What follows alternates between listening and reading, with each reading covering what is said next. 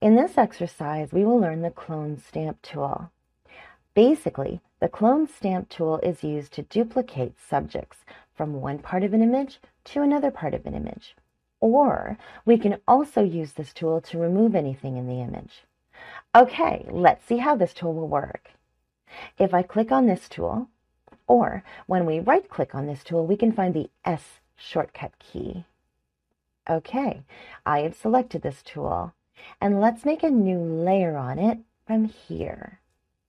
I always recommend making a new layer so we don't make any mistakes on the original layer, and this is a safe area to preserve our original image. Okay, if I press the Alt key and we pick a sample from here and paint on this area, something like that, we can see we have duplicated the subject very nicely. Okay, let's undo that. If we want to remove the subject and then take a sample from any area and paint on it, something like this, we can see how perfectly this tool is working.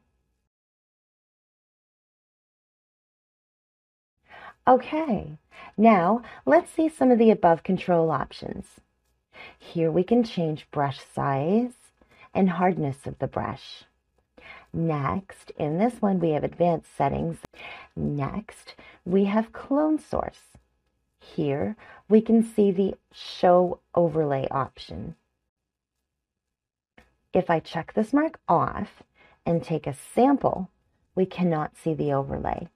And if I check this mark on, then we can see the overlay effect. Okay, next, we have different modes, but normal will be perfect. And next, we can change the opacity to low. Okay, next, the flow option. If I make it low and then try it, something like that,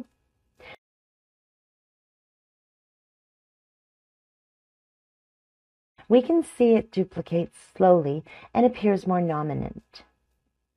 Okay, next, we have the airbrush tool. You can just try something like this. Just click and hold, and it will appear slowly. Next, we have the Align tool. If we check this mark on and try something like that, we can see it is moving where I paint, something like that. If I check this mark off, then we can see it is just taking a sample where I click, something like that.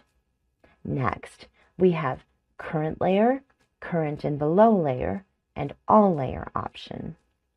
If we are working on an original layer, then choose Current. If we are working on a new layer and taking a sample from beneath a new layer, then choose Current and Below. And if we are taking a sample from many layers or any one or two layers, we can choose the All Layer option. Okay, next we have the Adjustment Layer option, and it is just about taking a sample from the adjustment layer. And next we have the Pen Pressure option. If we are using a tablet, then we can choose this option. Okay, in the next exercise, we will learn the Pattern Stamp tool.